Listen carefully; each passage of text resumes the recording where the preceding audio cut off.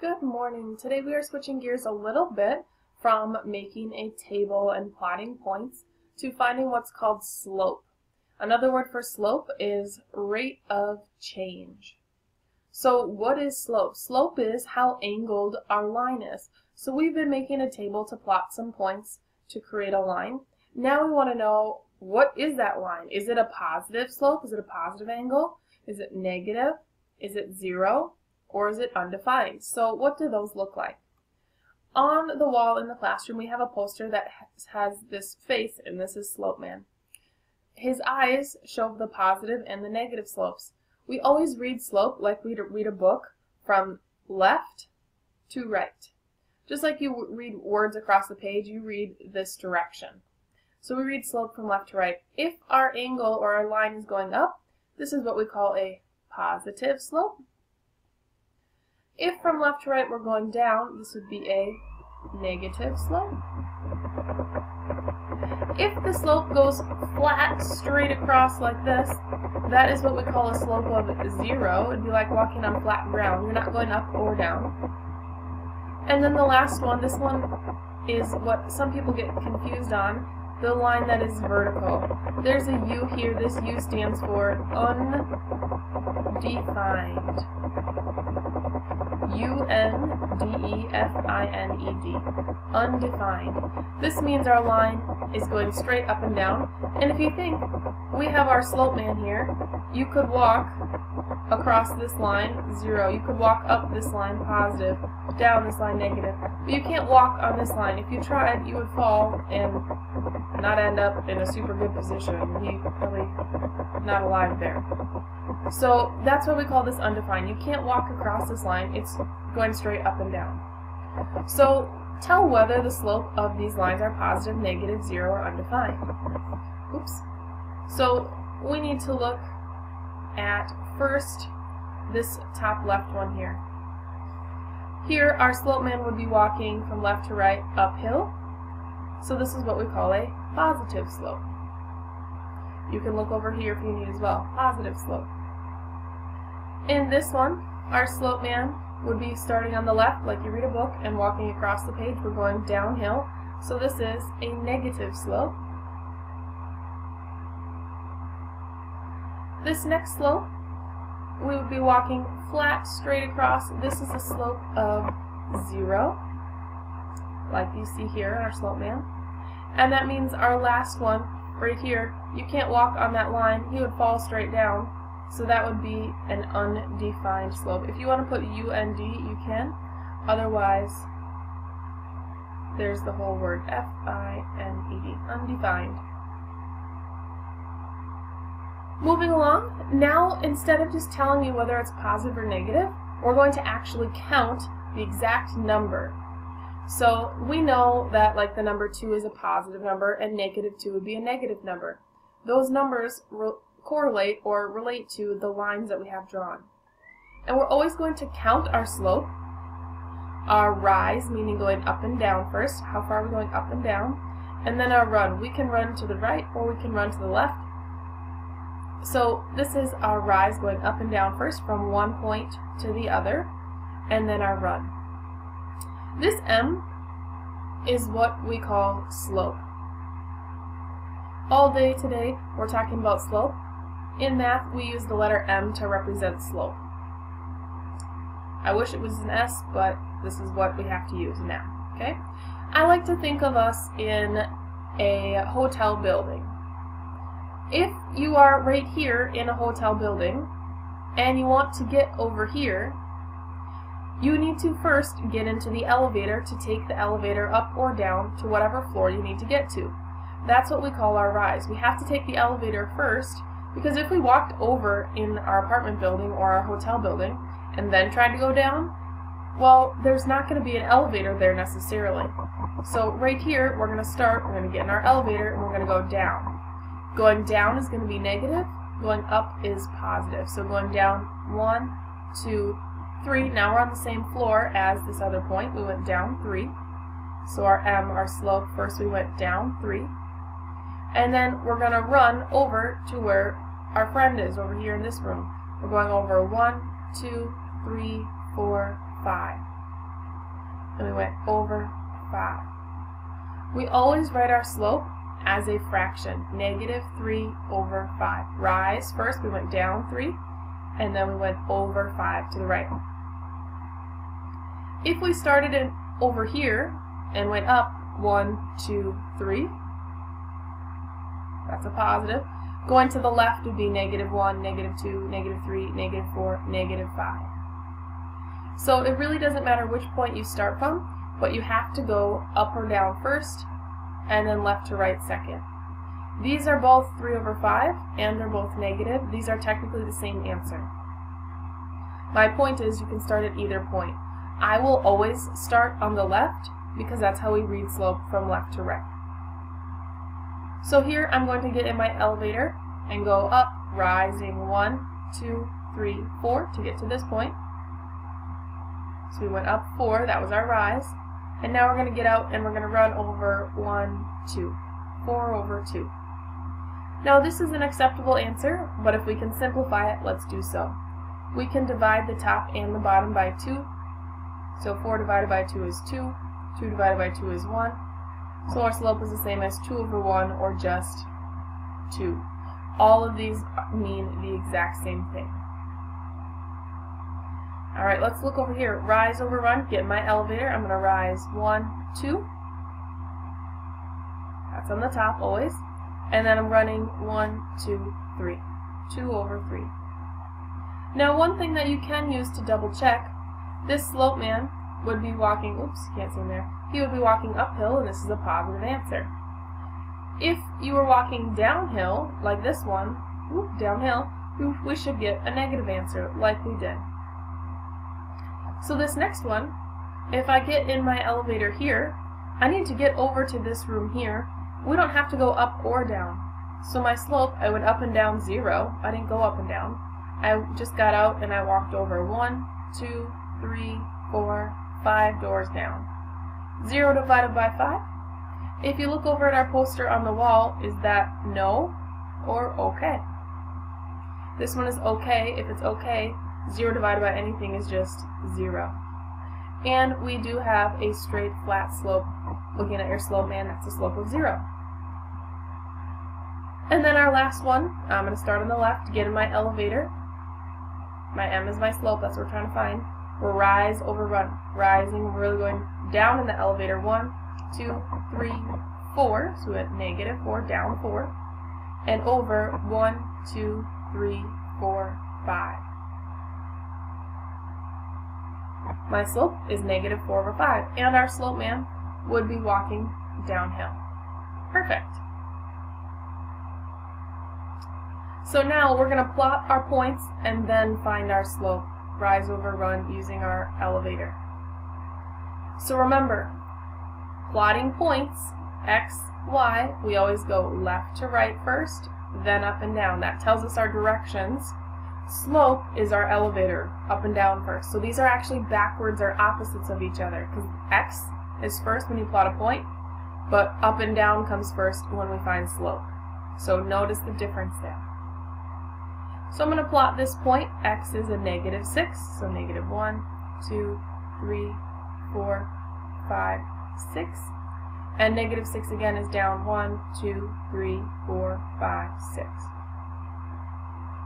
And my second point, x, y. X is -2, so -1, -2. And y is also -2. So there are my 2 points. I'm going to draw my line through them. We can extend that line out if we want. And I'm going to count to find my slope. Now that I've plotted my points, x, y, I can find my slope, get in my elevator. I'm rising 1, 2, 3, 4. And I'm going to get out and walk over 1, 2, 3, 4 doors down. This is a correct answer, but 4 over 4 is the same as just 1, or 1 over 1.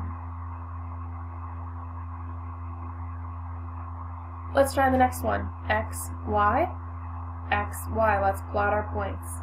The y-axis, remember, goes up and down. The letter y is longer. So x is -4.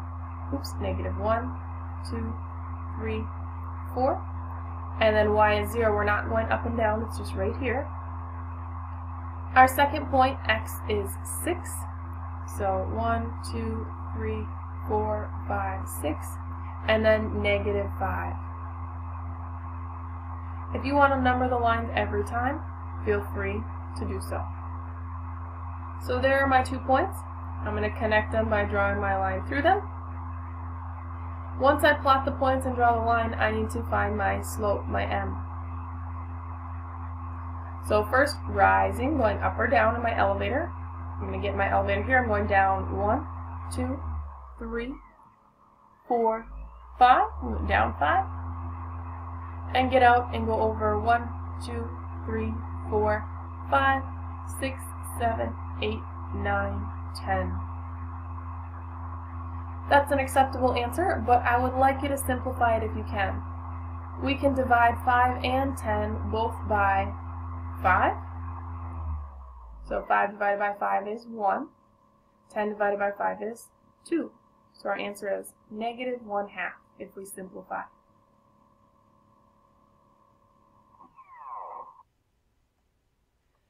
Here are 2 more. I would like for you to try these on your own and then see if you got them right by clicking play.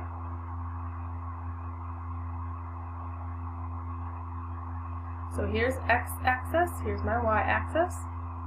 I'm going to number these lines just so that I can know exactly where I'm going. 1, 2, 3, 4, 5, 6.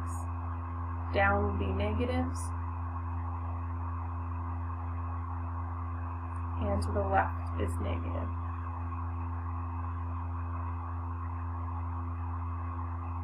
So first, x is 0. We didn't go left and right. 0 right in the middle. Y is down 2, right there. And then my next point, x is 4. From the origin in the middle, 1, 2, 3, 4. And y is also up 4. So notice, or remember, whenever we plot these 2 points, we start from the origin and then count x and then count y. It's like directions on how to get somewhere.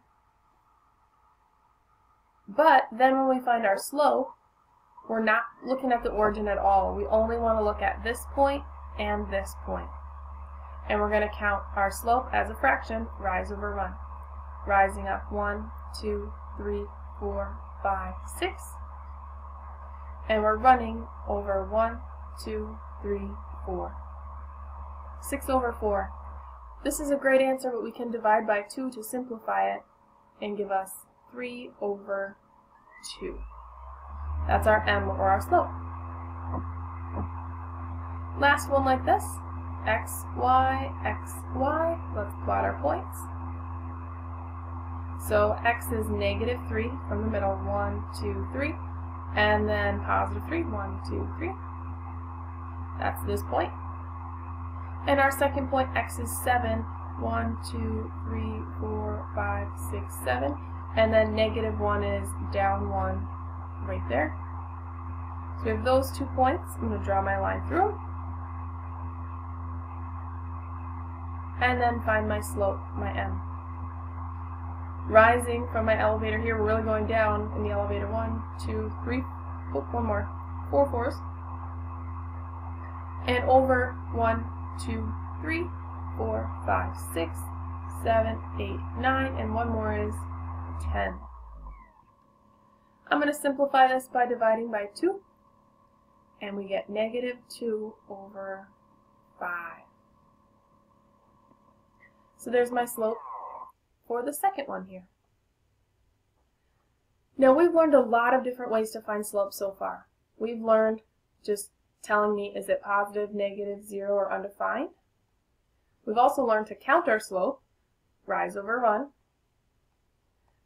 And then just a little bit more advanced when we have to plot the points ourselves. So we really learned 2 ways, positive, negative, 0, undefined, and counting our slope. There is one last way that we need to learn, and this is using an equation. Find the slope of the line that passes through the 2 points. I am not asking you to graph them. Do not count rise over run. We need to use our slope formula or equation. So this poster is on the wall, but we need to only look at this piece right here. And that formula says y2 minus y1 over x2 minus x1. Well, what does that mean? We have 2 points here, and we've been labeling them x, y, like we always do. The only difference is these have 1s and 2s. So I'm just going to say, hey, this is my first point, it's the first one listed, and this is my second point, so they just get 2s. First point will get 1s, second point gets 2s. And then we just have to plug it into our equation. We're trying to find m, our slope, and then first it says y2. y2 right here is really just the number 1. The 2 means nothing other than telling you which y to look at. It's not to the exponent, it's not anything else, it's just telling you which y to look at. And we looked at this y, and the answer is 1. Then it says minus y1. y1 tells you look at the first y. That's 3. That goes on the top. Then on the bottom we have x2. x2 is right here, this number 3, minus x1. And x1 right here is a negative 5. So notice, one negative came from the equation. Let me erase this so we can see it again. One came from the equation, and one came from the x. So those 2 negatives make a positive. And all we have to do is simplify. 1 minus 3, those are different signs, so we're going to subtract. 3 minus 1 is 2. Are there more positives or negatives? There's more negatives, so it's a negative 2. And 3 plus 5 is 8. We can simplify this by dividing by 2 to make it just a little bit smaller. And we should get 2 divided by 2 is 1. It's negative. 8 divided by 2 is 4. So our answer is negative 1 over 4. Same thing over here.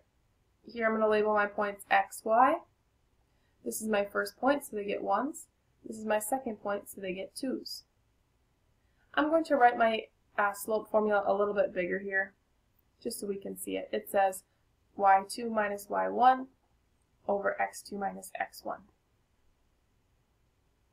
So first, y2. y2 right here is really the number 4 minus y1, which is also 4. Then on the bottom, x2, which is negative 3, minus, as part of the equation, x1, which is 0. So let's simplify. 4 minus 4 is 0. Negative 3 minus nothing, same sign, add and keep. 3 plus 0 is still just 3. They're all negatives. 0 divided by anything, this is okay, so it's really just 0. So our slope, m, is 0. That's a flat or horizontal line. Alright, 2 more. I'm going to label my points first, always x, y, that's my first point. X, y, that's my second point. And plug them into our equation. Our equation says first look for y2. Right here it's negative 4. Then minus y1. And y1 right here is 6. Then on the bottom, x2, which is 5, minus x1, which is 0. So negative 4 minus 6, these are all negative, same sign, add and keep, that's a negative 10. And 5 minus nothing is still 5. We can simplify this. 10 divided by 5 is really just 2. Or you can divide by 5 on the top and the bottom. Gives us negative 2 over 5 over 5, which is 1. 2 divided by 1 is still just 2. So our slope, m, is negative 2.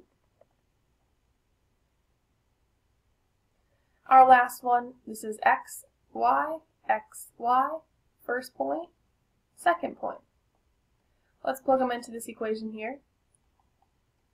y2 is negative 2, minus, that's part of the equation, y1, which is also 2. And on the bottom, x2 minus x1, 5, minus x1, which is also 5. be careful here. -2 minus 2, these are all negatives. That's a -4.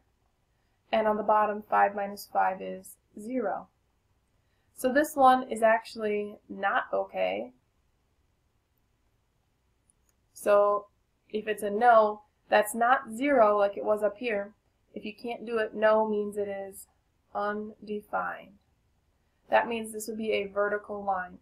Like we went down in our elevator 4 and over 0. We didn't go anywhere. It's a vertical line. So here is your homework. Good luck.